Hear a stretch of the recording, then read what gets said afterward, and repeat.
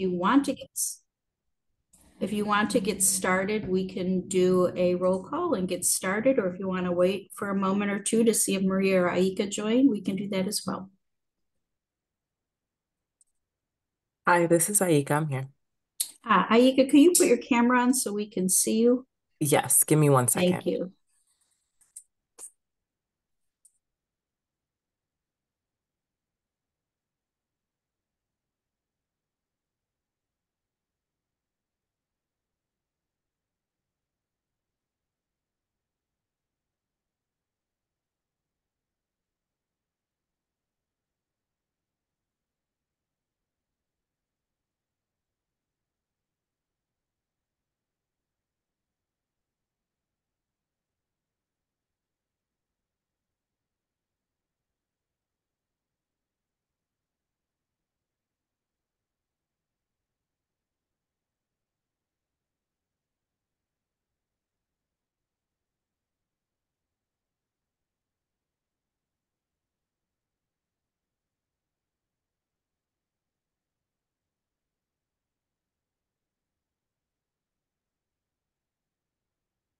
Would you like me to do roll call?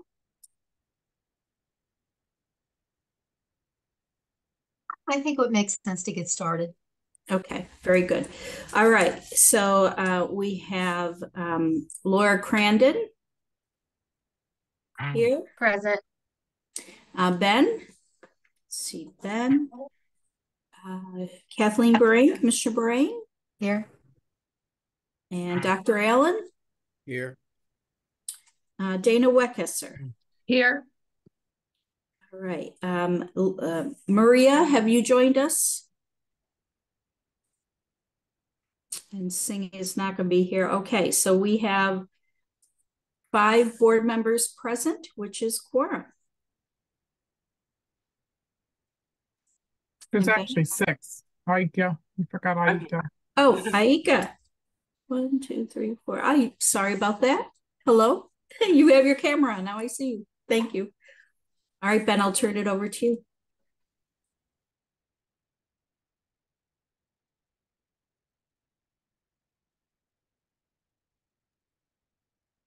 Ben, you're on mute.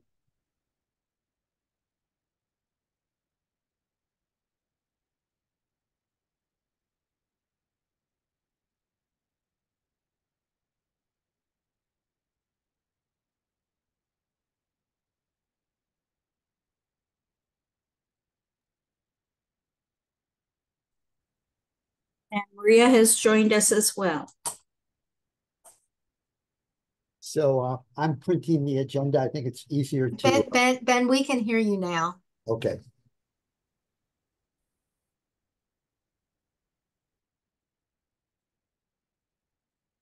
So welcome, everyone. I appreciate all the board members and staff joining us today.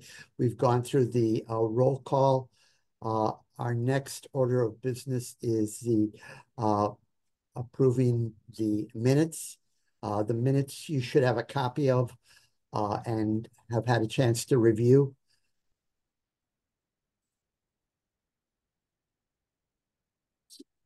So I move to approve the minutes from the January 16th meeting as presented. Do I have a second? Second. All in favor? Aye. Opposed?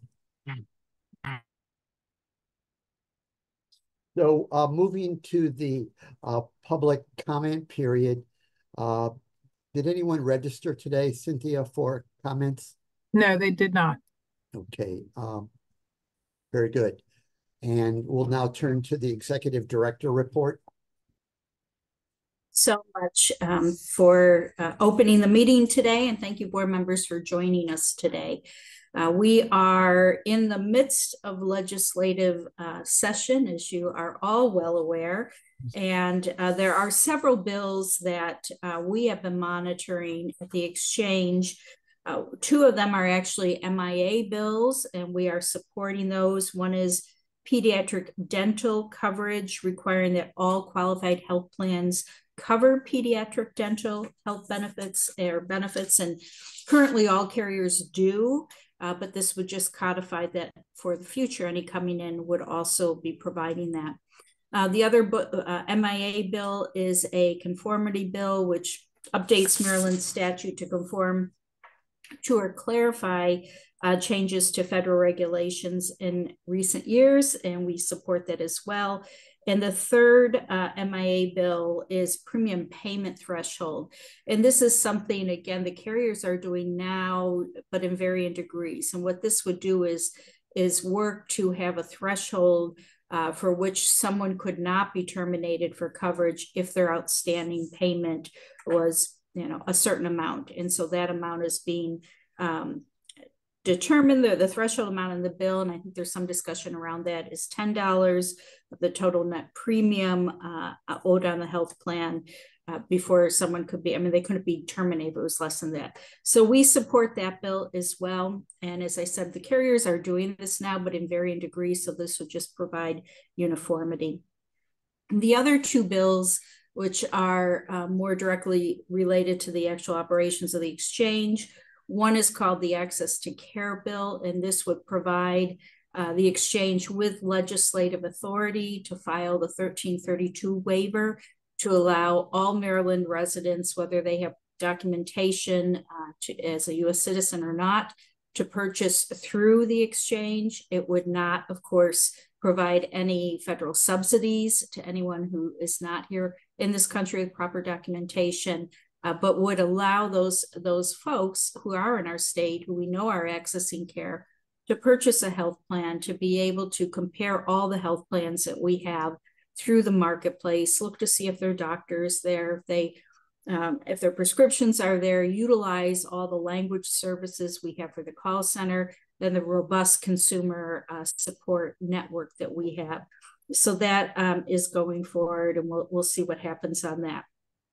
The other bill is really a technical bill, which would allow us, and we've spoken about this before, would allow us to take any unspent funds that were used for the young adult subsidy program in prior years and move that forward to be spent so that we have the full $80 million, which was allocated over a 4-year period. And that seems to be moving forward well also. So the only other thing we have at the state level is we have our budget hearings March 1st and March 4th coming up, and we are ready and prepared to present on those. From a federal update, we are, of course, coming up against a couple other deadlines for continuation of funding for the federal government, March 1st and March 8th. So we'll see what happens with those two dates. But again, we've been assured that all of our operations would continue and not be affected if the government does shut down. There is a lot of talk already, and we've spoken here before about it, around the continuation of the ARPA expanded tax credits and how important that is for the enrollments that we've had and the affordability of coverage. So that is getting a lot of attention from all circles already, and we anticipate that will continue to be the case.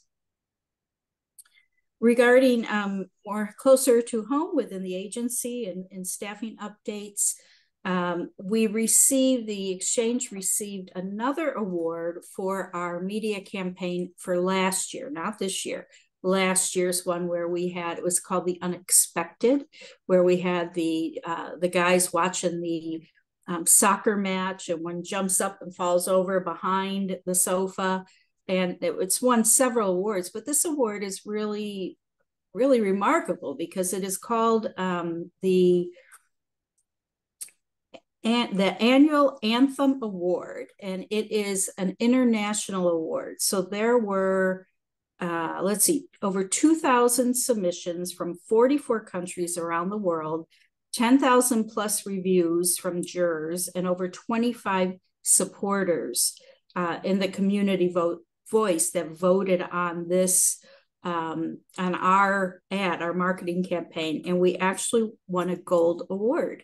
So that's really exciting and really says a lot for the work we put into that, and really making sure that in this case, and this was a category of health, public service, product innovation, service categories for federal, state, and local governments. So really excited about that. And that was a fun commercial.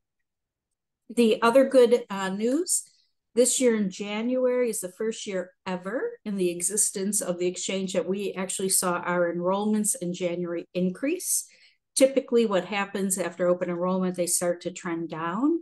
But again, this is a testament to the movement of people from the public health emergency, unwinding and keeping them moving over.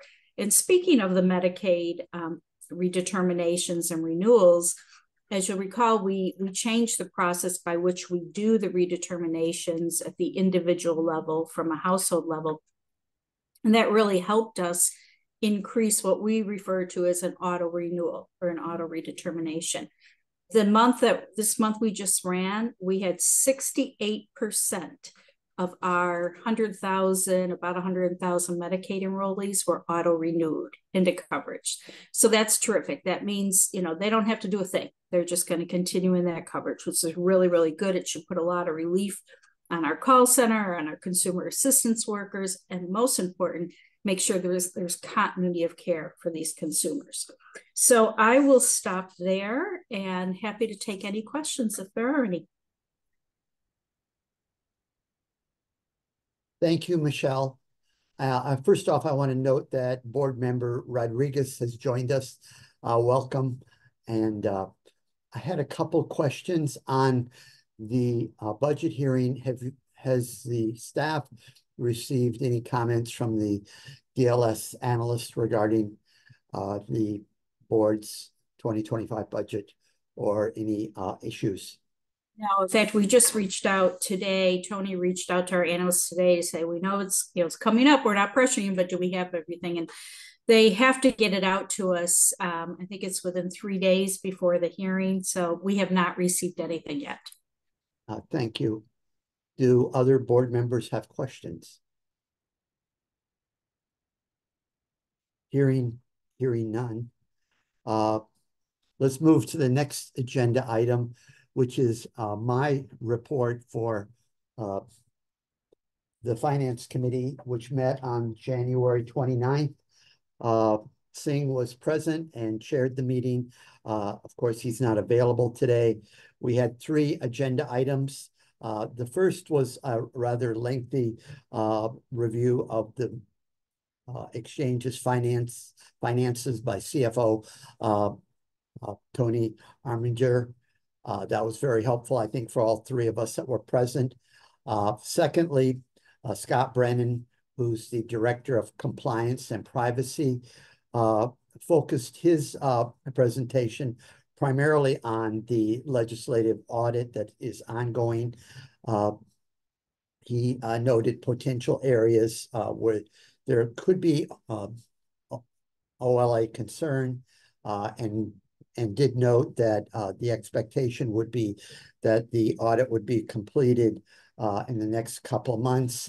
Those of us who have gone through an OLA audit know it's painful, but oftentimes very helpful.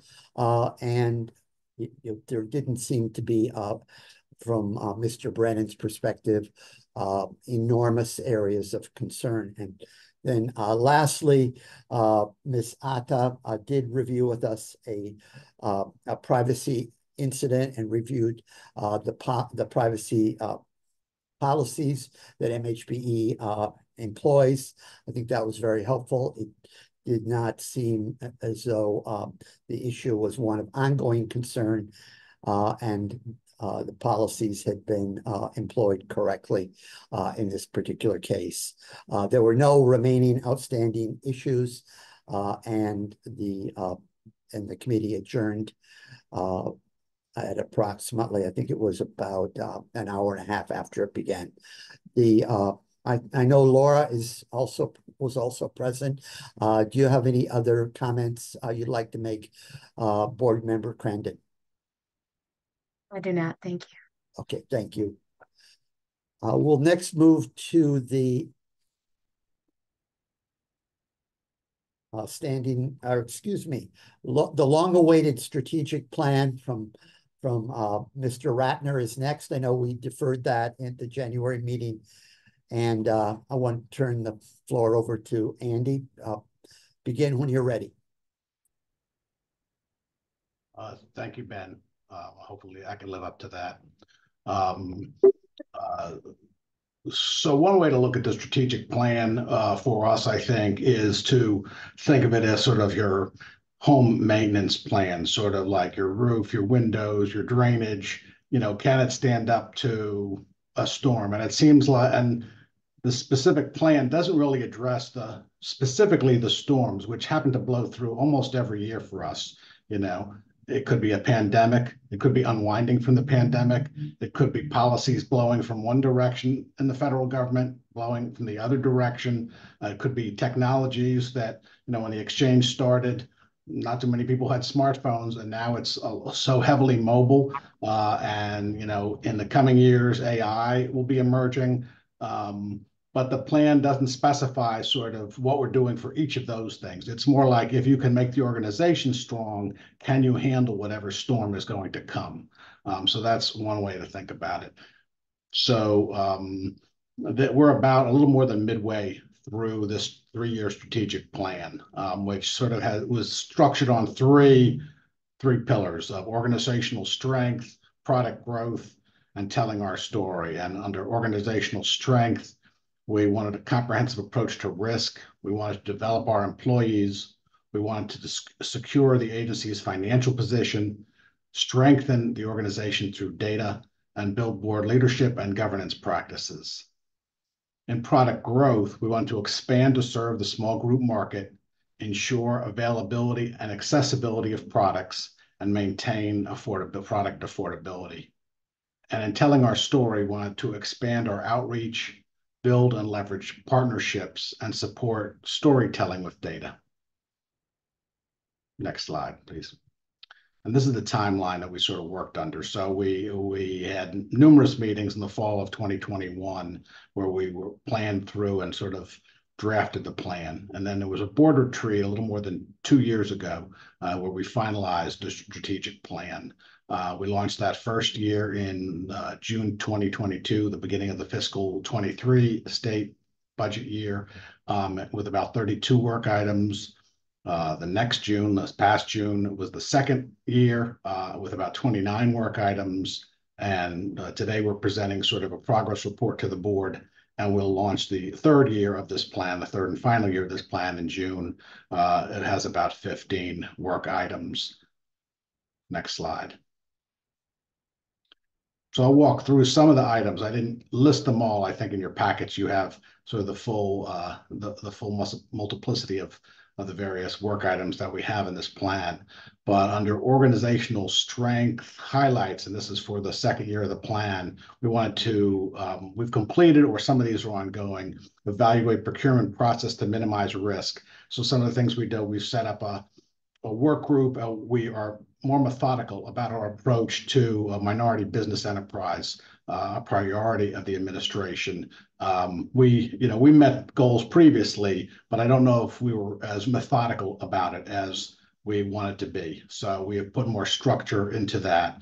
We've also made some changes in the process of the IDIQ procurements to address certain things that were pointed out in corrective action plans. So some changes to that as well. Applying to extend the reinsurance waiver, that happened. We won approval for that last summer, and now that will be extended through the end of calendar 2028. And updating memoranda of understandings, MOUs, and data use agreements as needed to procure data.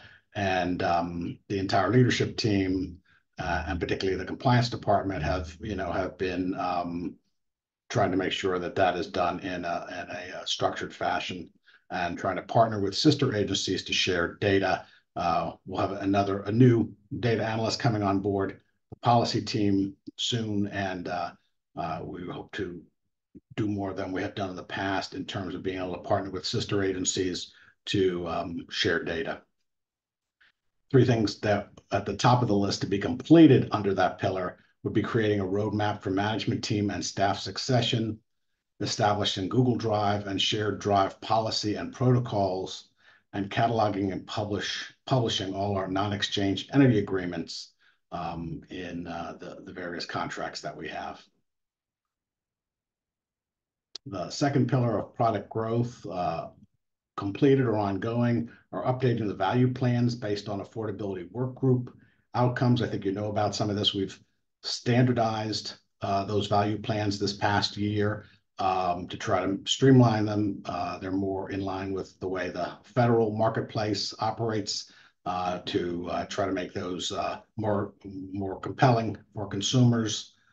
Those value plans have more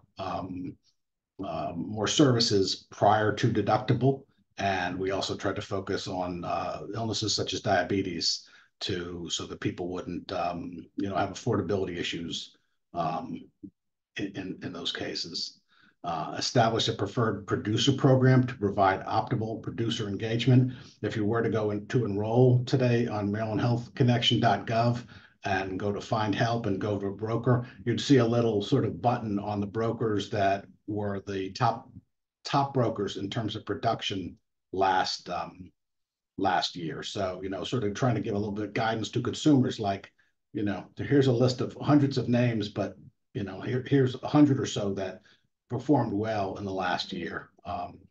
Evaluate and secure data analysis resources. We talked about that a little bit. And evaluate additional affordability programs. About the expansion of the young adult subsidy this past year with the help of the MIA. The age was increased from top age from 34 to 37, and the response to the program was stronger than it's ever been. To be completed in this bucket are identify, engage, support, and align with appropriate partners, including health equity networks to reduce health inequity, and evaluate broker compensation. And finally, under telling our story highlights, completed or ongoing in this bucket for this second year, is partnering with other groups on events such as the Forum of the Health of Black Men, co-sponsored with the Afro last year. We want to continue to look for community voices that can help us spread the word about the importance of health insurance and the affordability of it through the exchange. Secondly, identify and develop health insurance literacy partnerships and materials, because complexity is, one of the main impediments for people signing up. And evaluate and secure tools for data reporting.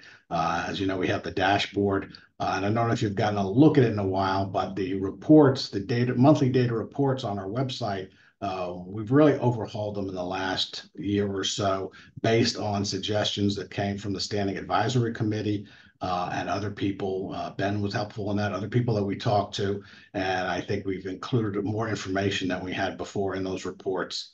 To be completed and telling our story is developing a marketing strategy and plan for the small business market. Some of this will align with our timetable for improving the usability of the website for small business coverage. And secondly, when developing data to support our mission and refreshing internal and external reporting, identify whether new data is needed from sister agencies. We're continuing to work with MD Think on our MOU and going forward in how that will be approached. And are there any questions from the board?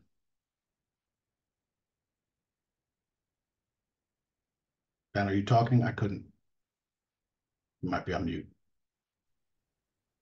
Thank you, Mr. Ratner. I have one question before I ask for others. There is a rather oblique reference there on broker compensation. Could you elaborate on that? Is there a concern? I would guess that there might be, but please clarify. I don't know if Michelle or Johanna want to get any more of the details on that topic. Yeah, I can weigh in on that. It's something that we've heard for years from the individual insurance producers, brokers, that and you might recall way back when there was concern that once they came on the exchange, the carriers wouldn't compensate them. And that has, we've stayed that off, but it is a discussion that comes up all the time on producers being compensated. And of course, we know the value that they bring to our consumers, that we really rely on them as the experts. So we put it there as a discussion point, to just kind of keep our finger on the pulse of what's happening with brokers getting compensated, and really to continue to advocate for the need for them to be compensated in the fashion that they are today, because they do so much for our consumers. Thank you, Michelle. Other questions? So a kind of a general question, and we suffer at MHCC from this, or benefit, depending on how you look at it. It doesn't seem like there's many measurable outcomes to judge success. Maybe, a more detailed document highlights that, but Andy, do you want to comment on that? Sure. Yeah. Some of it I think is obviously, very measurable by data. And I think the fact that, and partly I think one of the greatest things about this agency is the mission is so crystal clear. So this past open enrollment was the 4th record enrollment in a row. The increases in coverage in virtually all demographic groups and all geographies was up, sometimes mostly by double-digit percentages. So I think in terms of reaching, the counties that have the higher incidence of lack of health coverage, those were up double digits. In terms of reaching Black and Hispanic populations that were historically underinsured, that was up double digits. And among young adults in Black and Hispanic communities, that was up 40 or 50%. So, from the things that we can measure from data, the shift in the Medicare population and the unwinding, we have enrolled about 37,000 people who were in Medicaid and are now in private insurance since June, when the unwinding began, through the middle of January. So I think, and as Michelle said, it's the first time in the history of the exchange that the enrollment was higher at the end of July, at the end of January, than it was in the middle of January, when open enrollment ended. So by plenty of measures. And then I think there are other things that maybe can't quite be quantified in data, but you asked about the brokers. And I think Johanna and Mimi and Teresa in marketing have done an incredible job of improving our communications and our relationship with our broker community, which I know as Commissioner Bahrain would know, when the Affordable Care Act got started, it took years till the broker community was warmed up to what this was about. And increasingly, I think they have seen both the benefit to it financially and also in terms of building their own customer bases. Some of it is through numbers, and some of it is just in the relationships that we have. But we'll try to keep that in mind as we report out going forward on the strategic plan. Well, thank you. And Andy, if I may, Mr. Seffen, other things that we track but we don't report all the time, and I'll speak specifically about staffing. So we spend a lot of time, we do surveys with our staff. We look at what training opportunities we have for our staff. We, as a state agency, have continued to have a very low turnover rate. We have less than a 4% vacancy rate on an annual basis, and that's been noticed by DBM. So there's things such as that are in our strategic plan, that we're not reporting all the time, but we have that data and we have that information. And I guess I would add the most frustrating data point that hasn't really moved that much, honestly, obviously, is the uninsured rate. But that's not all due to the exchange. There are other factors: employer-sponsored coverage, Medicare enrollments, all kinds of things. But I think that's why we're looking very closely at things like the Access to Care bill and other types of legislation, because I think that's been probably the most sort of the number that we would like to see move, and we haven't really been able to see that move. So that's on that column. Thank you. Other questions? Hearing none, I would note that Chair Dr. Laura Herrera Scott has arrived. So, Dr. Scott, we are on this. We've just concluded the strategic plan, and we're at the Standing Advisory Committee member appointment agenda item. If I Thank you, Ben. On over to you. Thank you, Ben. Thank you all. Sorry I was late. Happy February, everyone. With that, we'll hear from the Standing Advisory Committee. So is that, yep, there you go. Hi, thank you. I will breeze through this presentation and sort of open it up for questions. So the Maryland Health Benefit Exchange posted the application for recruitment December 5th, 2023, with a deadline of January 25th, 2025. The application and member recruitment process was consistent with MHBE's policy and procedure. And with Maryland statute, it directs MHBE to ensure that the representation of the membership consists with and is reflective of gender, racial, ethnic, and geographic diversity of the state, as well as represents a diverse cross-section of stakeholders. And so for the recruitment, the application was placed on the website, shared with current members, as well as outreach particularly to targeted areas. And so those targeted areas were particularly looking at a representative of the Western Maryland region, as well as a connector entity / navigator representative.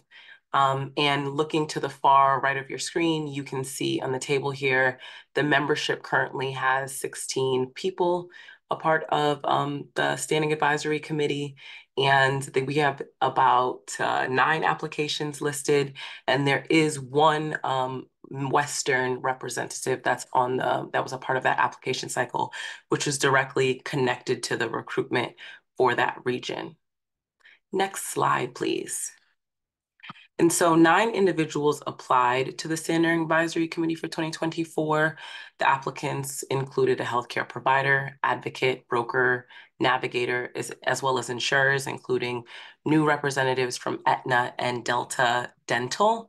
And applications, so as you saw on the last slide, there's currently 16 members. We received 9 applications. Just for a bit of historical context, there were 10 members whose term ended in 2023. And so typically, historically, we've kept this committee around 20 individuals. And so by having the 16 plus the 9, that will bring the current membership to 25 if all applicants are approved. And so wanting to just give a little bit of some of that situational context there.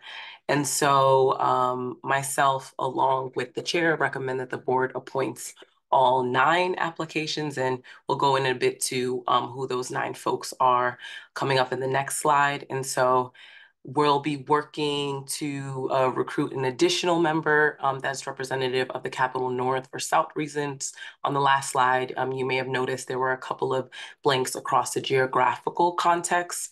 And so the members are, the 9 applications that we received are skewed towards insurer representation across the board.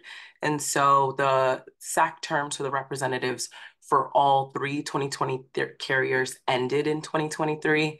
Aetna joined along with 2 dental carriers, and so that weren't previously participating. And so the increase in number that you're seeing is also attributed to that as well. Next slide, please. And so these are the 9 individuals who are applicants. And so in overview, 5 of them represent health plan insurers, 1 represent the advocacy field, 1 is a navigator representative, 1 is a broker, and the other 1 is a healthcare provider. There are a few candidates that are applying for a second term, and that's Stephanie listed on the screen here, and Allison. And MHBE staff checked with the legal department and confirmed that while term appointments are limited to no more than 3 years, there's nothing that prohibits an individual from applying for and serving more than 1 term. And so next slide. And I will sort of open it up to any discussions prior to this. This is Dana. I have a comment, even though I think the number was what, 4 or 5 carriers having representation. One of the other applicants used to work for a carrier, so it's even heavier in health insurers than it first appeared. And that's somewhat troublesome, but at the same time, it's great we have other carriers in the Merlin Health connection. So I want to point that out. And obviously, SAC leadership and the board liaison and staff noticed that we need more diversity and representation from what Montgomery and Northern Capital Region. And if I recall in the memo or something, and more Black representation. So I think that's great.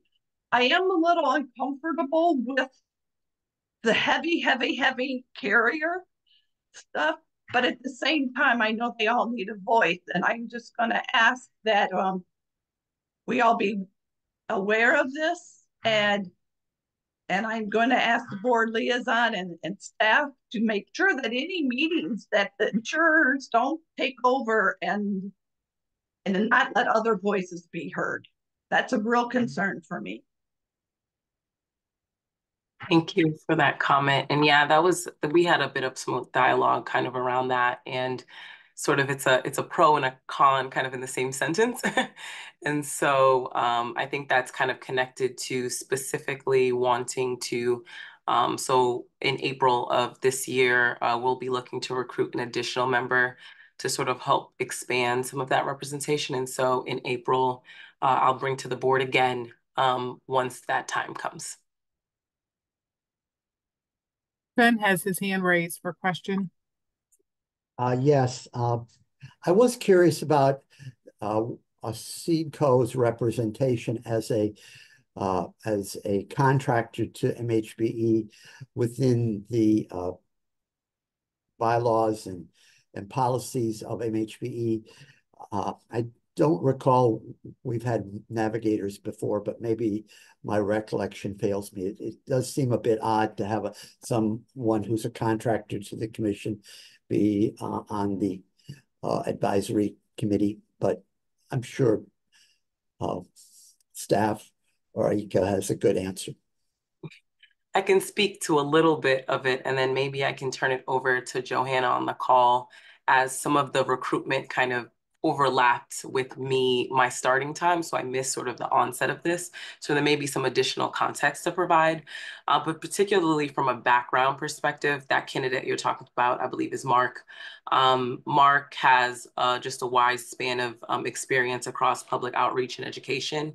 And some of his work has expanded across 10 counties. And so there was a lot of just thoughts around how there could be additional context that could be helpful across varying geographies outside of the one region that he's currently in, as well as just training and leading teams, experience, and other professionals, navigators across the board. And so thinking that, a lot of his work can bring some of that grassroots and local perspective to the space. But I want to turn it over to Joanna for anything else, additional context that may be helpful.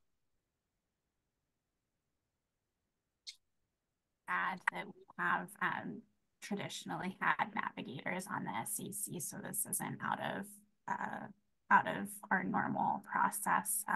I think, similar to carriers aren't our grantees, but they are individuals that we have relationships with, or brokers. They're another kind of key voice that we like to keep included, and they often provide really helpful information about consumer perspectives on the policies we're thinking about.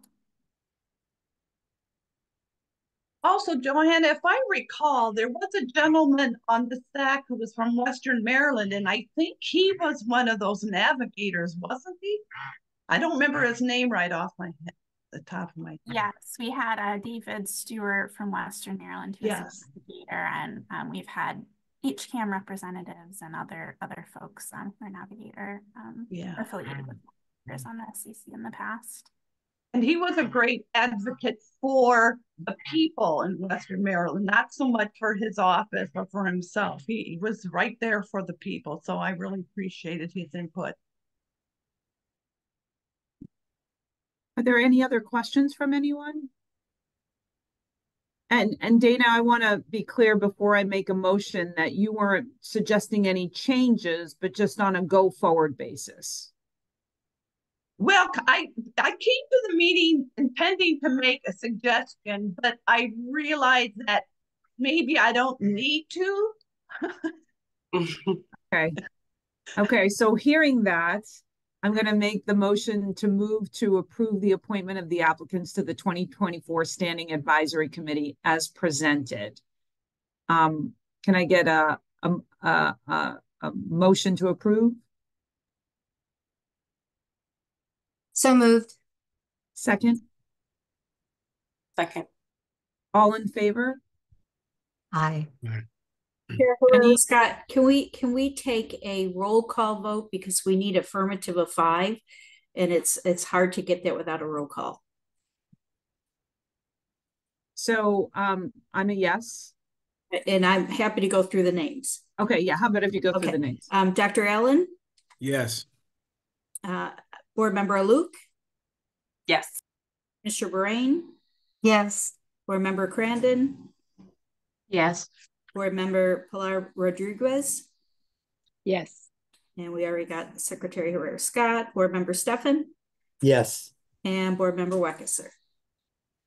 Yes. Oops. Yes. Thank Yes. you.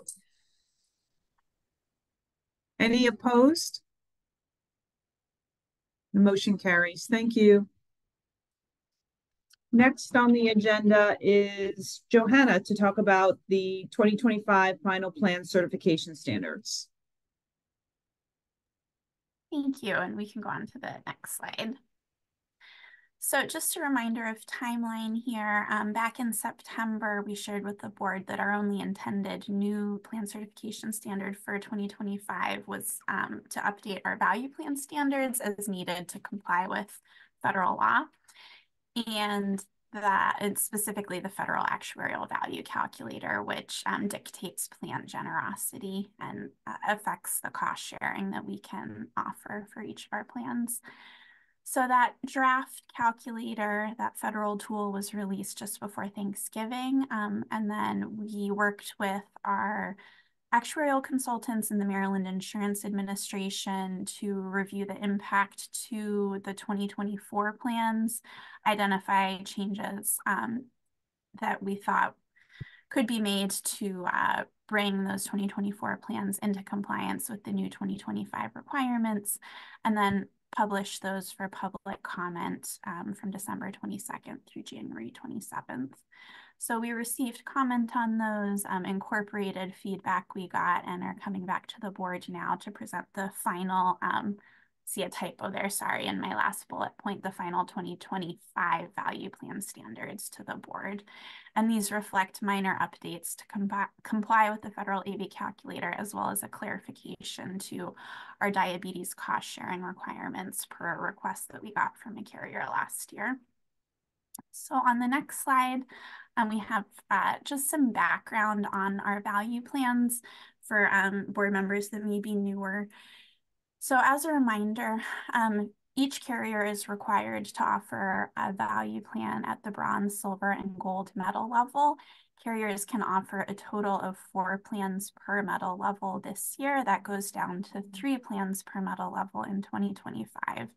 So one of those plans has to be a value plan, and then they can offer additional plans up to the limit per medal level of their own design. The goal with creating the value plans, which were launched back in 2020 and then modified for 2024, is to improve healthcare access and affordability. That's really by promoting a plan design that tries to make out-of-pocket costs for consumers manageable for frequently used services and understandable to consumers. So we prioritize co-pays over co-insurance so that costs are predictable. Another of our goals is to promote health equity through plan design. The value plans also help to promote insurer competition because cost sharing for commonly used services is standardized across each value plan, regardless of which carrier is offering it.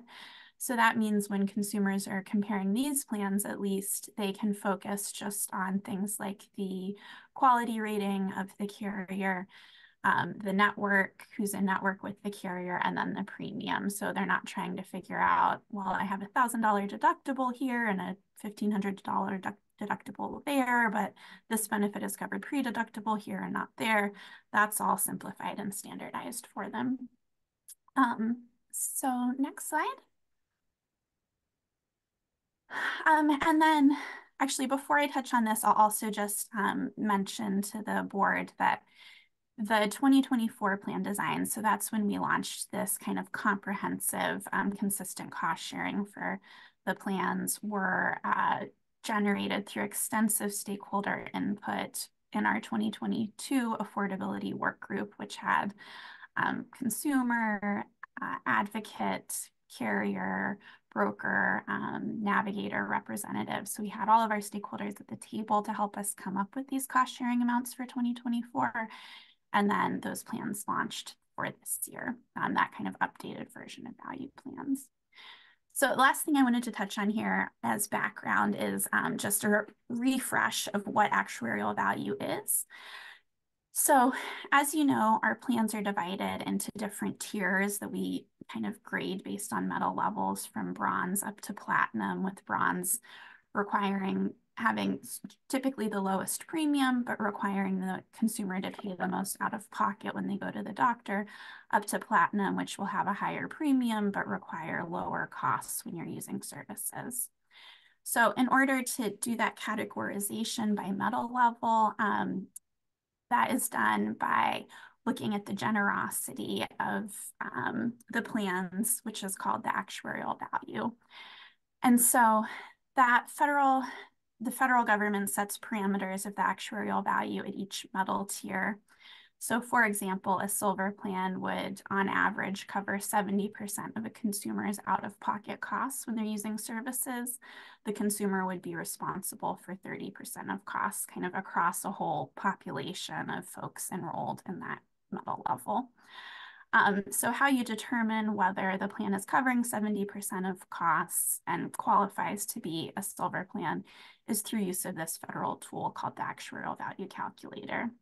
The tool is updated each year, and because the plan has to fit within, this band of actuarial value at each metal level, you often have to make trade-offs. So if you want to reduce a deductible, you might have to increase cost sharing somewhere else. Or if you want to reduce cost sharing on one service, you may have to increase it on another. So all that to say that our hands are somewhat tied by the federal AV requirements.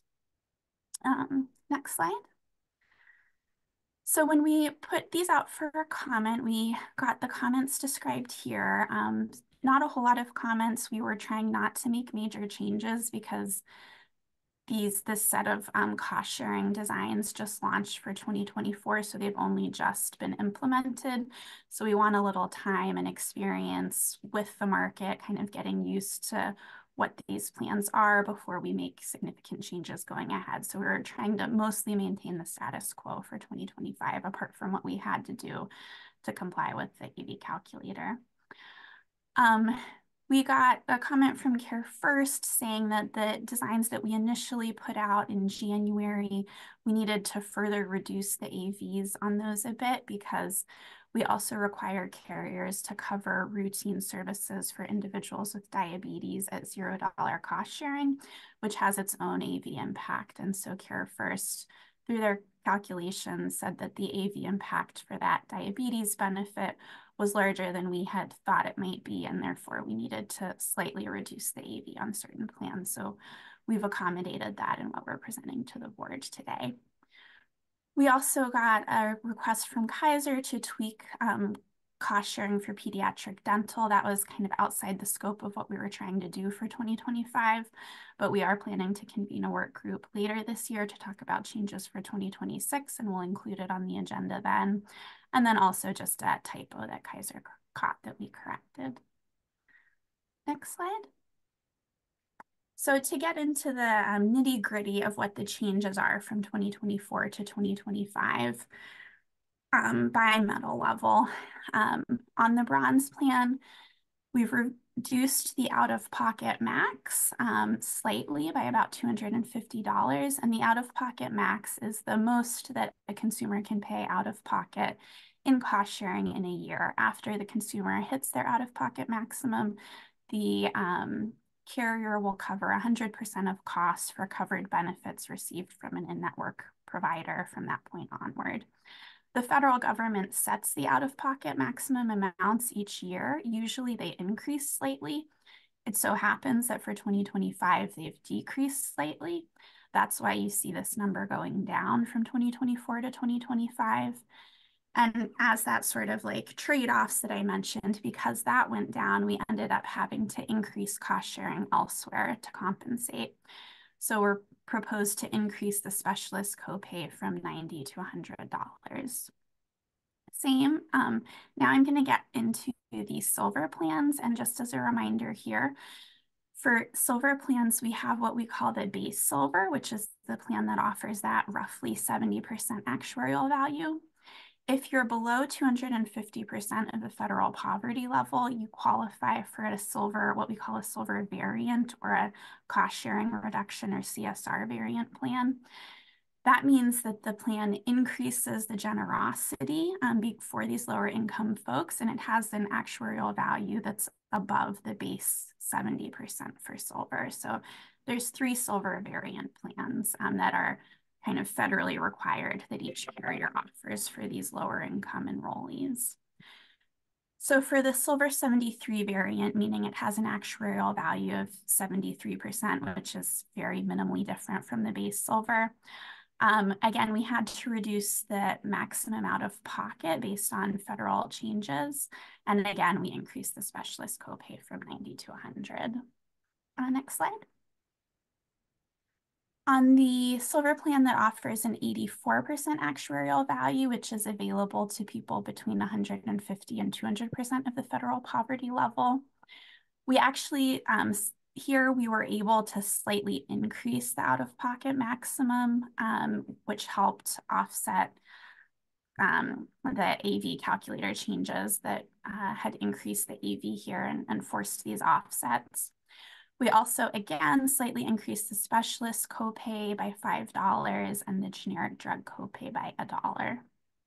And then for the silver 97 variant, which offers kind of platinum level coverage to individuals between 138 and 150% of the federal poverty level, so folks who are just over the Medicaid threshold, we again increased the medical out-of-pocket maximum by $100, increased the specialist copay by $5 from $15 to $20, and then increased a set of outpatient services, primary care, mental health, substance use disorder office visits, and speech, physical, and occupational therapy copays from $2 to $5. So we didn't want to make all of those changes, but we were really forced to find ways to reduce the actuarial value in order to remain in compliance with the federal calculator. And then lastly, on the gold plan, we increased, again, the specialist copay from 30 to 35. So you can see in general, we focused on slight increases to the specialist copay, and then where necessary, made small tweaks to other services. Next slide. So I won't go into the details here, but I wanted to provide them for reference. This is the comprehensive list of cost sharing categories, deductibles, out-of-pocket maximums. The acronym MOOP there stands for maximum out-of-pocket. And then below those, each service and the associated cost sharing by plan type.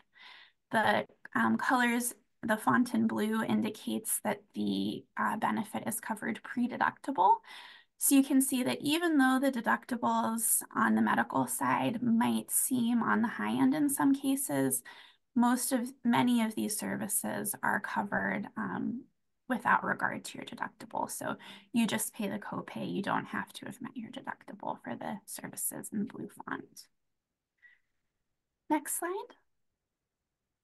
Here's kind of an additional list of services, including drug coverage. And then next slide. We've got some additional service categories. These don't directly impact the actuarial value because they're not included in the EV calculator, but they're still commonly used services that we sought to standardize. And last slide. Last, we have a couple of the two benefits that are available for children, specifically vision and dental, and the cost sharing for those. And then final slide, just the final few kind of notes on the plan designs and some additional details. So I mentioned that enrollees with a diagnosis of diabetes pay $0 cost sharing for routine services, which are listed out on this slide. This was a recommendation of our affordability work group with a particular focus at both aligning with state population health goals and addressing health equity, given that diabetes particularly impacts Marylanders of color. So we're not proposing changes to this per se, but rather just a clarification, which is in the blue text. We had previously stated for 2024 that carriers were required to cover a list of diabetes supplies and medications defined by the insurer. And we received some feedback from carriers that it would be helpful to provide some more specific guidance around this. So we looked at what carriers were currently offering and what was kind of common across them. And also, what we would expect, and came up with this guidance, which is that all carriers must cover at $0 test strips and glucometers, preferred brands of insulin, and at least one from 3 classes of oral hypoglycemics. All carriers do currently meet this requirement, so there should be no change. It's just a clarification. And with that, I think I will stop, and I'm happy to answer any questions.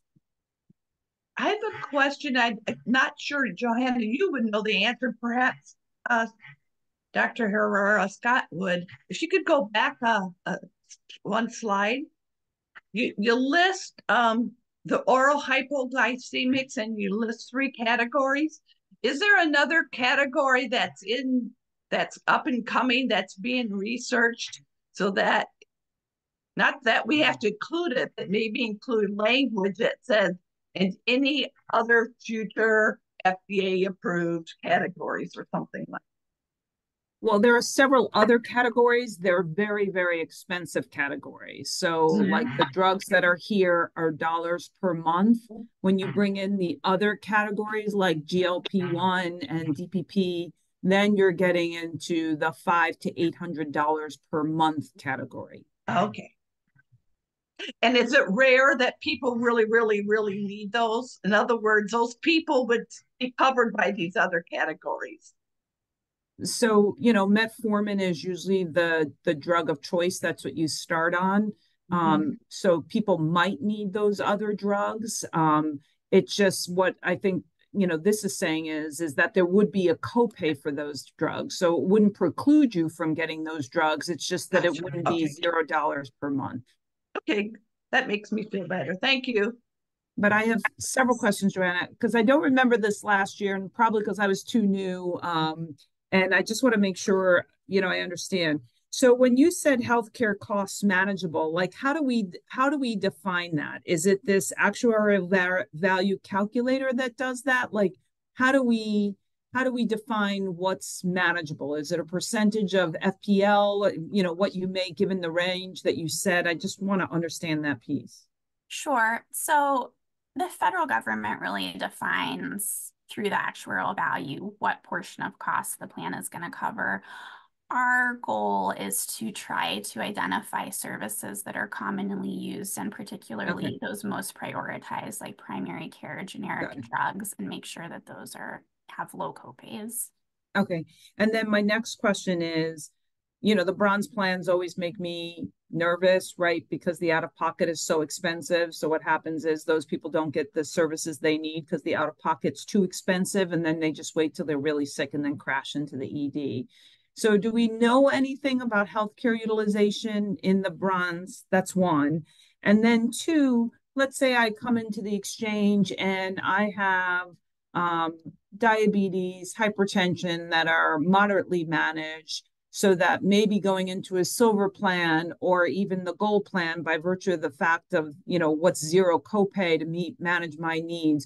Do we also guide them to say, hey, this might feel more expensive, but over time, this plan will be less expensive? Yes. So I'll start with the second question. We have, as you're going through the enrollment process or doing comparison shopping on our website, we ask you to enter, it's voluntary, but I think most people do it, your estimated healthcare utilization, and you just do a low, medium, high, and it gives you a guidance of this means, you know, so many doctor's visits per year, you're using so many drugs, and then you self-categorize. Okay. And then we use that to create a total annual cost estimate, which we rank plans by. So we'll look at your utilization and premium and then get, you know, estimate what your total cost will be, which will often boost silver or gold plans up in our rankings for them. And then last question, anything you can say about demographics, particularly around race and ethnicity and who's in the particular plans? Like, do people self-select because they really can't afford it? So the coverage, especially for bronze, is more for a catastrophic event versus ongoing maintenance. That's one. And then two, I certainly worry about primary care and behavioral health, and $10 to $35 is a big jump, especially for behavioral health. If you're in a treatment plan, that's a big delta. Was there any consideration for increasing other buckets versus those buckets? So I know I keep asking you two questions in one, but chair's prerogative, right? So in terms of bronze utilization and kind of who selects that coverage, we did do a utilization analysis several years ago, and through that we saw that bronze enrollees are on app, they have lower utilization, which you could say is maybe that's just because it's too expensive for them. But we also saw fewer emergency department visits, and there were some indications that they are in fact healthier. And national analysis of who chooses bronze has demonstrated that as well. From I don't have a racial or ethnic kind of demographic breakdown, but from the income level, because the silver plans are particularly attractive to people who are below 200% of the federal poverty level. And for that reason, in our plan display, we will show them first if you're in that category. We see that almost everybody who's in that FPL level does enroll in a silver plan. Okay. And overall, we see that about 70 to 75% of our enrollment is in a silver plan that has at least a gold level of coverage because it's one of those variants, or a gold plan. So about 70 to 75% of our enrollees are in a gold equivalent plan or better. Thank you. Anyone else have questions? Can't see all the screens. No other questions? Okay. I want to make a motion to approve the proposed value plan certification standards for plan year 2025 as presented. Can I get a motion? Yes. I move. Yes. Dana? Yeah. Second? Second. Thank you, Dr. Allen. Michelle, do you want to do the same thing again, just to make sure you have everyone? Happy to. Mr. Allen? Yes. Ms. Aluk? Yes. Commissioner Brain? Yes. Ms. Crandon? Yes. Ms. Pilar Rodriguez? Yes. Secretary Herrera Scott? Pilar Rodriguez. Yes, Pilar Rodriguez. My mouth has problems with that. I tried. Mr. Stefan? Yes. And Ms. And that was a West. yes for me. Sorry, I was just helping you with your pronunciation. I can't roll my R's. And Ms. Wetchester. Yes. Thank you. Any questions? Any opposed? Motion approved. Thank you. So next on the agenda is Johanna again to talk about the final plan certification standards. No, to talk about the estimated reinsurance parameters. Thank you. Yes. And I'll try to move through this pretty quickly. Next slide. So each year, per the regulatory text, you can see here the board is tasked with setting estimated reinsurance program payment parameters for the following year by April. In practice, we ask the board to do that in February so that carriers have that information in time to incorporate in the rates they file with the MIA, typically in May. So we're here to complete that annual process again. Next slide. And these are some key dates. I won't go through all of them. Really, the key one for the board is just to note that we'll come back in July after we've gathered additional data from the carriers on 2023 claims experience and analyzed that with final 2025 recommendations. So these are really estimates. We don't have our 2023 claims data yet to update our projections, but we'll be gathering that over the spring and we'll be back to the board with better informed recommendations in the summer. Next slide. So for the purposes of 2025 rate filings of setting these estimated parameters, and this I'll mention, we again develop in consultation with our consulting actuaries and with the MIA. We recommend an attachment point of $21,000, which is a $1,000 increase from 2024, and to maintain a coinsurance rate of 80% and a cap of $250,000, which have been the same for the history of the program. And we also, again, recommend that the board determine that a dampening factor to be provided by the commissioner is required. So the board doesn't have the authority to set the dampening factor, but they have the authority to determine if it's necessary, and then the insurance commissioner determines what that factor is. And just to rewind a moment to clarify what the dampening factor is, we obviously operate the reinsurance program. The federal government operates what's called a risk adjustment program.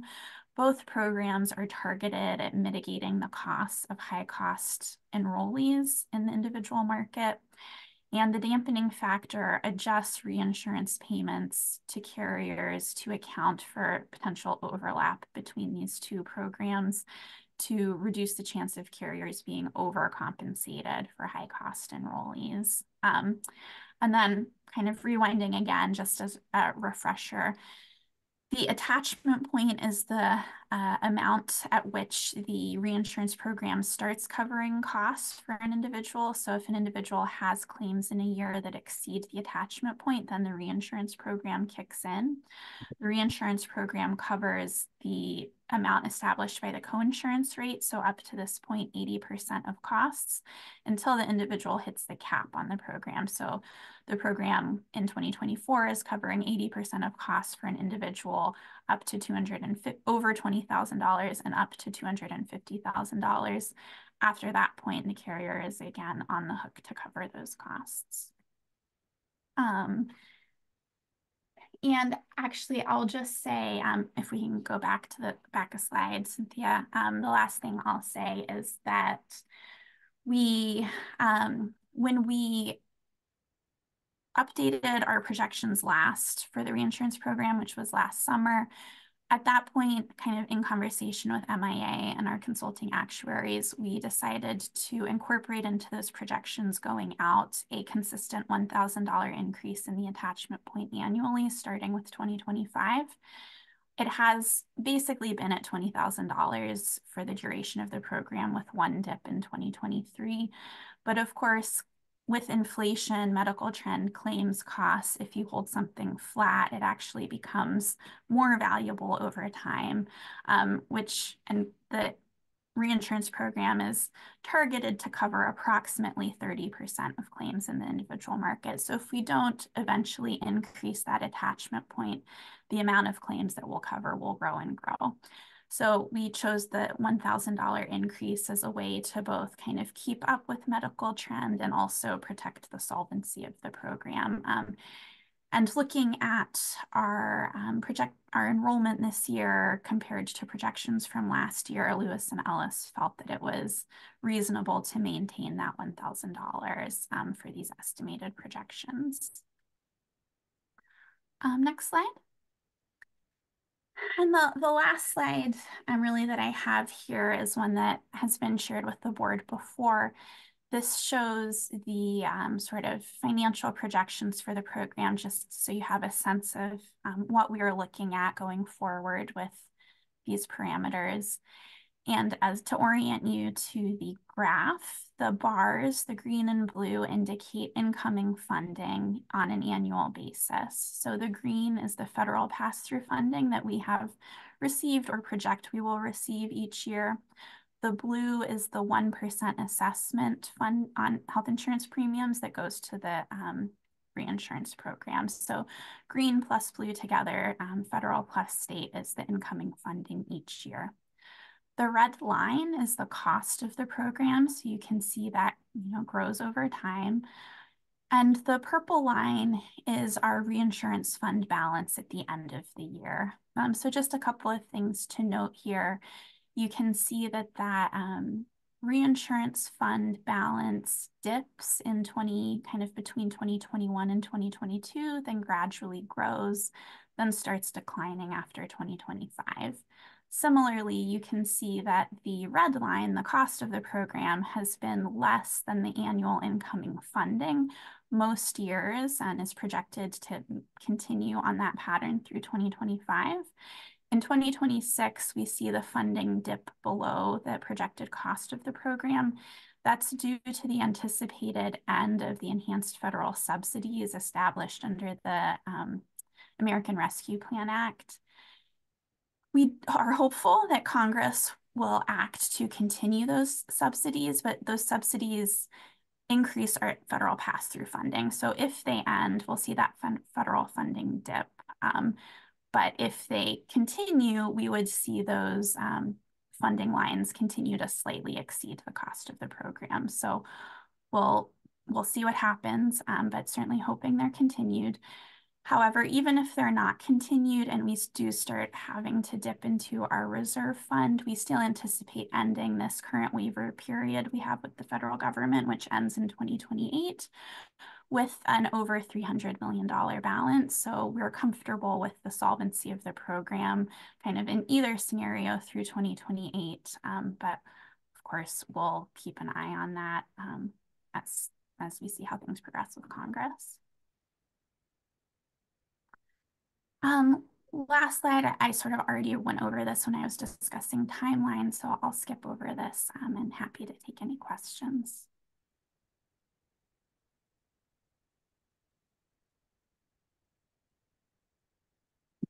Does anyone have questions besides me? I want to just open up the floor before I ask my questions again.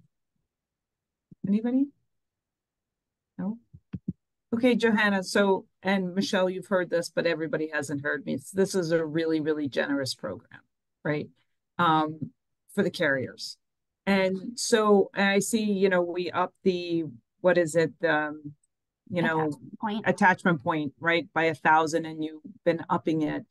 So are we staying as conservative as we are? Like, I just don't understand with the fund balance that we have, why we wouldn't expect more from the carriers. I mean, given how generous the program is today. Like, just remind me of the rationale why we've built such a generous program. Sure, and if we can go back a slide, Cynthia. So a few reasons. There seems to be a correlation between the generosity of the program and the ratio of federal funding you get. So as it gets more generous, you're drawing down more federal funding. So that's one. And we have also certainly seen the impact on the market. Rates now are 20% below where they were in 2018 without any adjustments for inflation. They're at least 30% or more below what we and carriers anticipate they would be absent. So by saying that, you're saying that it's more affordable. So more people are buying health insurance coverage than under prior. Okay. Yes, we've seen our enrollment grow significantly since the program was launched. So we have seen the benefit from it directly. And we've seen our unsubsidized enrollment, who are the folks who most directly benefit from this, increase substantially since the program launched. Okay. Anybody have any questions? Other questions? Okay. I move to approve the can you go to the last slide? I want to make sure I'm in the right place. Okay. I move to approve the estimated parameters for the 2025 state reinsurance program as presented. Ben, go ahead. Oh, no question. I'm sorry. I just. Oh, okay. With an attachment point of 21,000, a coinsurance rate of 80%, a cap of 250,000, and a dampening factor to be provided by the insurance commissioner. Can I get a motion to approve? So moved. Thank you. Second. Thank you. Michelle, do you want to take your roll call to see if we're all in favor? Pardon my informality, but I'm going to go with first names. Ronnie. Here. Aika. Yes. Kathleen. Yes. Laura Crandon. Aye. Maria. Yes. Laura Herrera Scott. Yes. Ben. Yes. And Dana. Thank you. Any questions from anyone? Any opposed? Motion carries. Thank you, Johanna.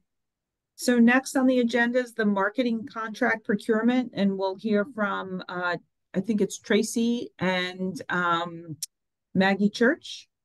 Tracy Gamble and Maggie Church. Can you hear me? We can. Okay, I'm Maggie Church. I'm the Deputy Director for the marketing team. So the marketing contract includes these services: the marketing and communication strategy support, advertising, creative services, media planning and buying, online marketing and digital design, social media, outreach and education, collateral development, and UX testing and web design support. Next slide, thank you. And the panel met and we recommend that the contract go to GMMB. They produced strong technical and financial proposals with a deep understanding of the Affordable Care Act. This agency has worked with state-based marketplaces since the inception of the Affordable Care Act. They fully met or exceeded all technical delivery, and the financial and technical proposals demonstrated continue to be the best value for the state. There is a MBE requirement on this contract of 12%. GMMB proposed 12.32%, 5.09% for Cool & Associates, who will do Hispanic outreach and partnerships, 3.78% to Sandy Hellman, does earned media outreach and partnerships, 1.85% to Eureka Facts for market research, and 1.6% for AMSA for video creation. Good afternoon, everyone. Can you hear me? Yes. Okay. So the contract terms for the marketing contract, the not to exceed amount of $4,060,000 for FY25 as allotted in our approved FY25 budget, for a total cost of $20,300,000 for 5 years. The breakdown is as follows: for state funds, $2,225,367, and for federal funds, $1,834,633. And the term is a 3-year base period of July 1st, 2024 through June 30th, 2027, with 2 option periods. One to commence July 1st, 2027 to June 30th, 2028. And then the second option period would be July 1st, 2028 through June 30th, 2029.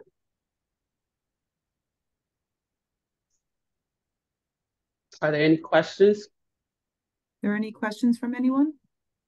Yeah, I think GMMB is the incumbent. Am I correct? And I Yes. didn't hear that. Yes. Yes, they are. Yes. Thank you. You're welcome. Ben? Yes, I don't know if Maggie or I think you're showing up under Tony's sorry. But are they meeting the MBE commitments under the current contract?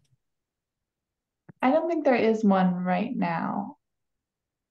Sorry, Mag, I didn't mean to. Yes, yes, Maybe there is. yes, Sorry. yes, there is. Yes, They are currently, and I'm gonna allow Tony to elaborate more on that. Yes, they are though. So yes, there is a percentage. It's 10%, and yes, they are meeting that 10%, and they have met that 10% for the past 3 years, and probably before that. But as long as I've been doing the MBE liaison, myself and Tishma, they have been meeting it. Yes. So the went up this year. Yes, we it went up from 10% to 12% this year. Great, thank you. Any other questions? Okay, hearing none. I move to approve a contract award for MHBE Full Service Communications and Marketing Services to GMMB Inc. for a 1-year not to exceed base amount of $4,060,000 with 2 1-year optional renewals for a total not to exceed amount of $20,300,000 as presented. Can I get a motion to approve? So moved. Thank you. Can I get a second? Second. Thank you. Michelle, do you want to? We have Dr. Allen and Mr. Stefan, Ben and Ronnie. Michelle? You want everyone just to raise their hand? Sure, we could do that. I can't see everyone. So can everyone raise their hands all in favor? Okay, we have all hands raised. Any questions from anyone?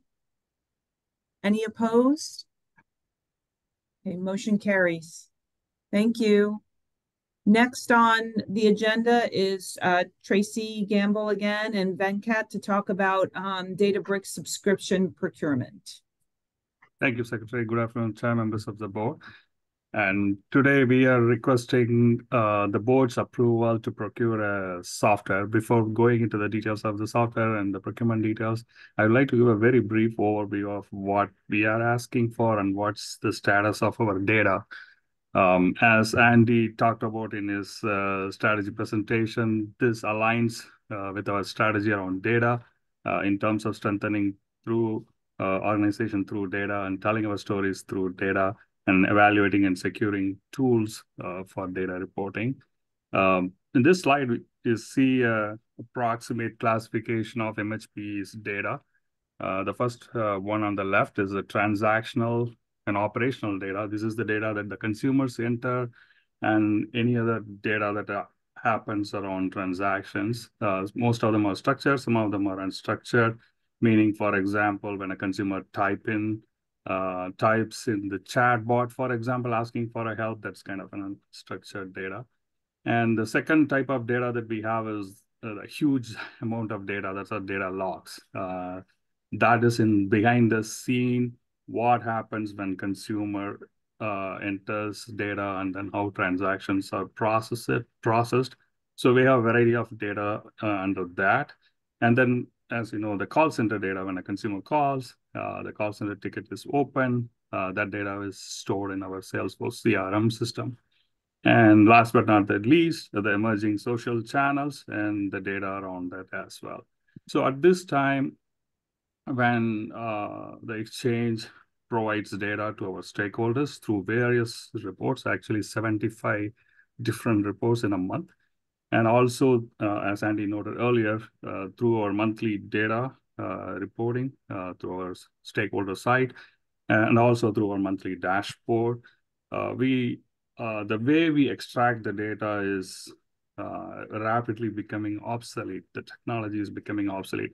The way we do is to have a replica of our production transactional data in a separate location, and then various tools connect to that data and extract the data, and a lot of technology support. We provide the reporting and dashboarding capabilities. As we evolve beyond that, we don't want to be left out in legacy systems, obviously. So we wanted to think in a different way. This is the way, the newer way of collecting data, storing data, as well as processing data and analyzing the data. So next slide, please.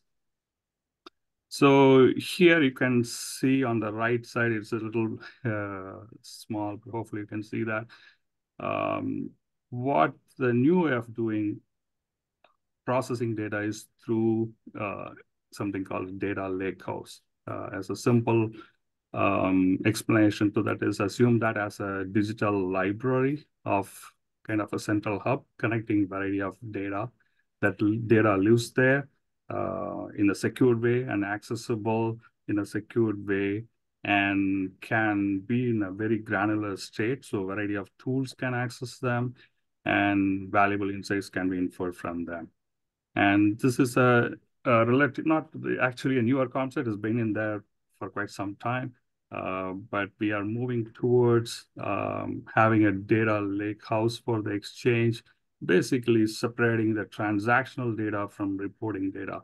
That will really enhance our performance on the transaction side, or rather not cripple our performance on the transaction side, but at the same time would help us scale our operations as well as cater to all sorts of data analysis and reporting needs from the exchange.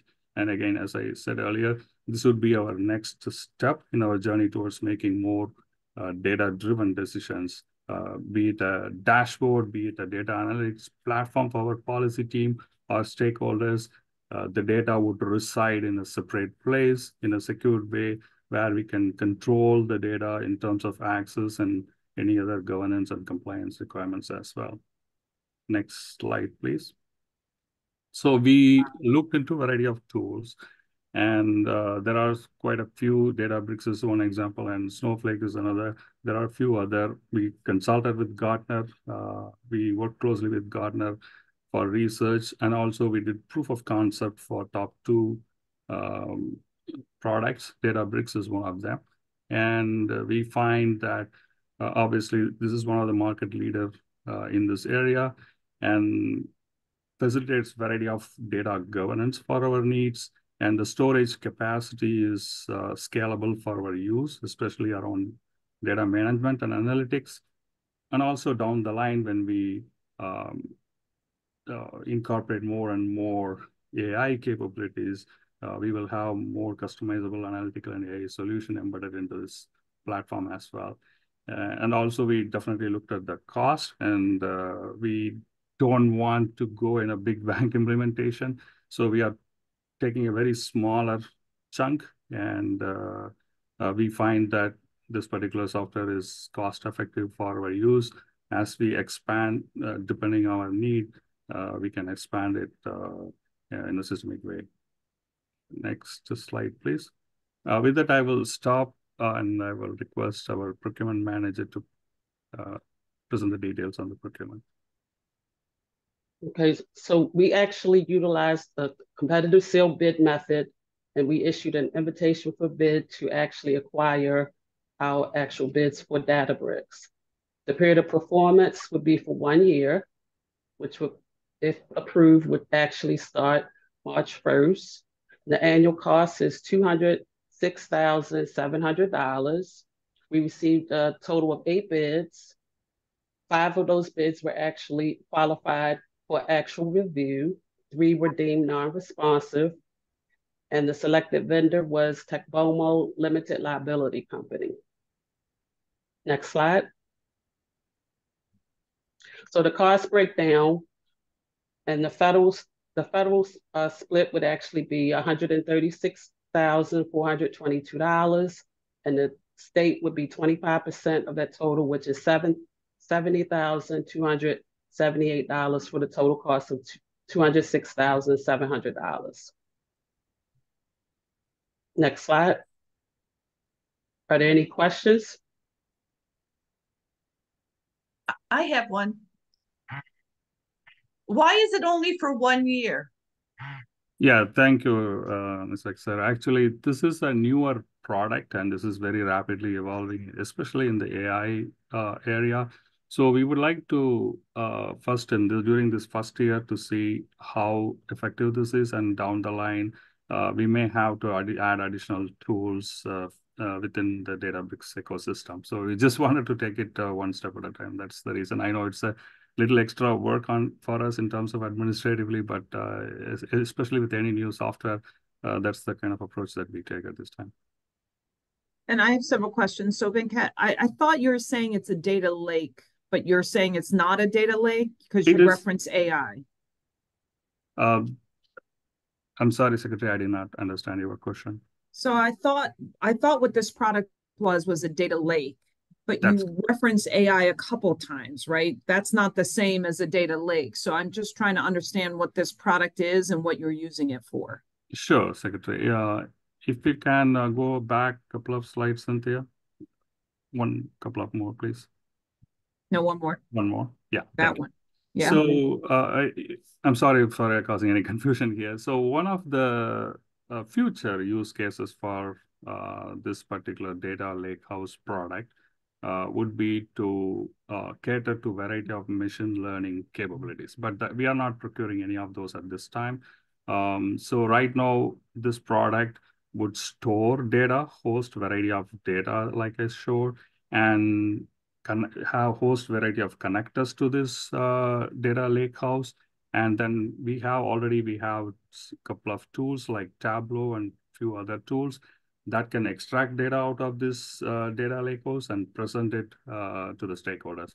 At the same time, so you're just putting it all in one place, you can have the front ends like Tableau, pull the data forward when you need it without having to ping each data system to pull it forward, correct? Exactly. I think but it's not AI. I just want to be clear. This is just a lake you're buying. That is correct. Okay, thank you. Laura? Yes, it was my understanding that there was a data lakehouse in place already as part of the prior year's investment. Do I have that wrong, or this was only on the plan? This is the first time we are implementing this, Ms. Canton. Thank you. Thank you. Any other questions?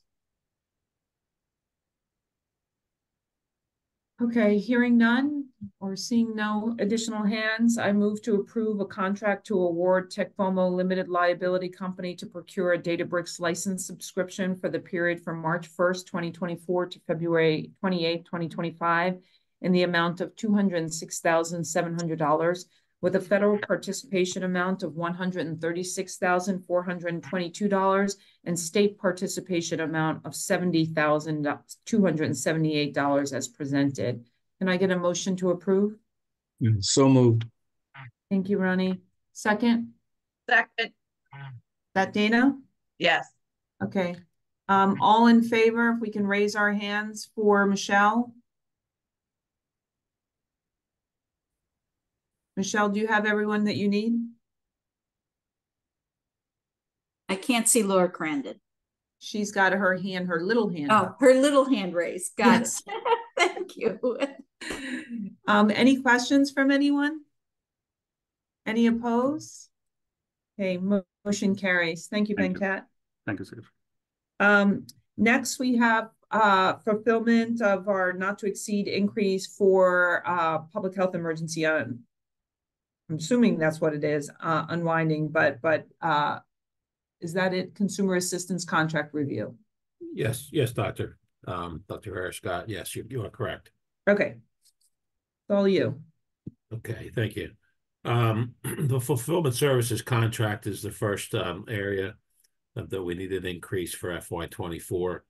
And the fulfillment services contract covers print and mail consumer. It prints the printing and mailing of consumer notices, tax forms, voter registration forms, MCO enrollment packet, Medicaid cards, and they receive and process incoming mail. So they do quite a bit for us. So On May 15th, I'm reviewing what happened in the past. 2023, the board approved the not to exceed amount for FY24 of $6,632,283, which includes estimated postage. Due to the public health emergency unwind, projected fulfillment costs will exceed the current NTE by roughly $2.25 million. And I have a chart on the next screen, so I'm not just going to throw the numbers at you. I'm going to show you. The funding split for fulfillment is 45.19%, and for the federal, and the state is 54.81%.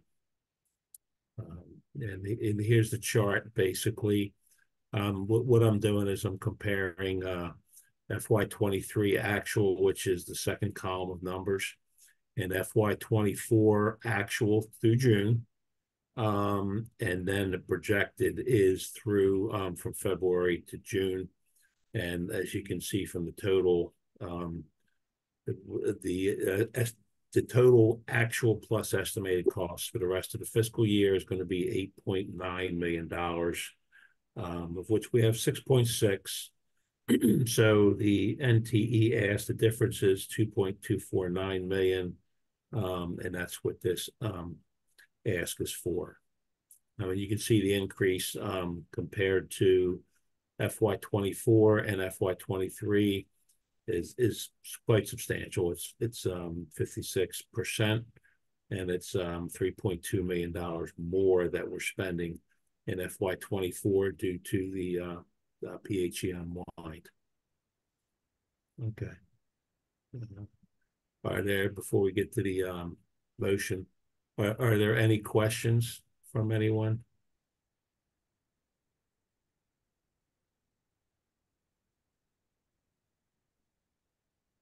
Okay. Dr. Herrera-Scott, questions? Oh, nope, sorry. I was just going to ask one last time. No questions from anyone?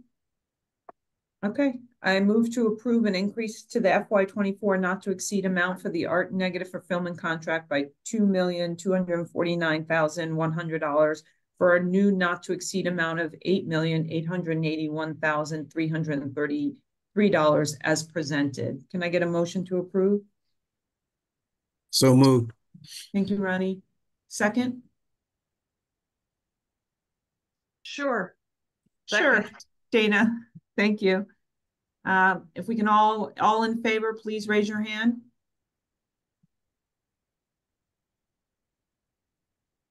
Got it, Michelle? I've got everyone. Thank you. Any questions? Any opposed? Dana, is your hand raised with a new question? Same with Laura. Is it raised to say you're in favor? I'm in favor. Okay. I am not. This is Laura. You are not. So you have a question. Go ahead, Laura. Oh, no. It's opposed. You're not I'm in so favor. sorry. Okay. That's correct. Sorry Okay. about that. Okay, thank you. So Michelle, you have no questions, one opposed. Okay. We still have a quorum for approval, correct? That is correct. Okay, so motion carries. Thank you. I think, Tony, this is you on the Consolidated Service Center as well? Yes, doctor. Okay. Thank you. As far as the Consolidated Service Center, thank you. At the May 2023 Board of Trustees meeting, the board approved FY20 not to exceed amount of $16.1 million. Due to the public health emergency unwind at the January 2024 board meeting, which was last month, the NT of the Consolidated Service Center contract was increased by $3.9 million to cover additional public health emergency unwind costs. Since the January board meeting, we were requested to remain open for additional Saturdays, and robocalls continue in the future. And I'll let Tamara discuss. Hello, everyone. MDH has required and requested that the call center remain open on Saturdays through June. And they also asked that we continue robocalls. So that is where the increase is coming from on behalf of the PHE unwinding. Is there any questions? Mayor, just to clarify, the robocalls are through the end of April. Yes, I'm sorry. Robocalls are through the end of April. My apologies. Any questions?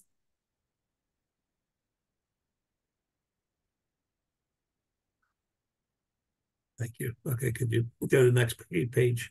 Modification number 9 extends, and just basically this is a recap of what Tamara just said. The total estimated costs are $193,050. And you might be questioning that the fact that that is below $200,000. However, the board procurement policy state in the area of contract modifications that the board needs to approve contract modifications in excess of $100,000 and lower than 20%. So greater than 20%. So basically, this is naturally over $100,000. So that's why we're coming to the board. So the federal fund split is 74.28%, and the state fund split is 25.72%. And we don't feel that we're going to need additional not to exceed amount because since last board meeting, we did receive some invoices or what was approved in January, and there's enough room in the NTE that was approved in January that the $193,000 will be covered. Okay. Does anybody have any questions?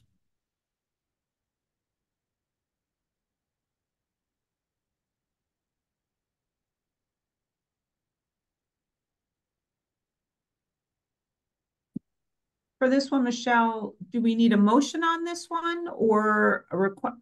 I'm not clear for this one what we need. We need a motion because of the procurement policy that says if a modification is over 100,000, we need to have the board approve it. Okay. I move to approve the board's requests for modification number 9 for the consolidated service contract in the amount of $193,050. And for the record, this doesn't impact the not to exceed amount for the total contract. Can I get a motion to approve? So moved. Second. Thank you, Ben. Thank you, Ronnie. All in favor? If you can raise your hand again. Okay, I've got everyone. Okay, any questions? Any opposed? So when you say you got everyone on the all in favor? Okay, great. Thank you. Thank you, everyone. Thank you. So I think that ends the formal agenda for today, correct, Michelle? That is correct. So I do want to say we will be officially closing the meeting, but I want to also add that the MHBE Board of Trustees will meet in closed session for the purpose of discussing pending procurement protests and appeals. This topic falls in the following closed meeting exceptions: consulting with counsel to obtain legal advice, consulting with counsel about pending or potential litigation, and discussing the context of a proposal because public discussion would adversely impact the ability of the public body to participate in the competitive bidding or proposal process pursuant to general provisions, articles, subsection 3-305, B7, 8, and 14. In addition, the MHBE board will perform quasi-judicial and administrative functions during the closed meeting pursuant to general provisions articles subsection 3-103. So I would like to officially close the meeting at 3:48 on February 20th. And can I get a motion to approve officially closing the meeting? So moved. Thank you. Second? Second. All in favor? Aye. Can we get a roll call on that just for our records, please? Absolutely. Ron, Aye. Aika, Kathleen, Aye. Laura C., Aye. Maria, Yes. Laura Herrera Scott, Aye. Ben, Aye. and Dana. Aye. Great. So we will now move into closed session. Thank you, everyone. Thank Bye. you. Bye. Does anybody, any of the board members need the closed session link? I sent it all to you, but I just want to make sure because it's another number. Unless Sharon, Cynthia, whatever can you you want to share do. it with me? Because I always have a problem with closed session. It's Laura H. Okay. Thank you. And Laura C. Please And So the Cynthia, Lauras have a problem. Cynthia, if you can And please send it to Aika. everyone again. Can you please send it to everyone again? I will. I will. Okay, thank you.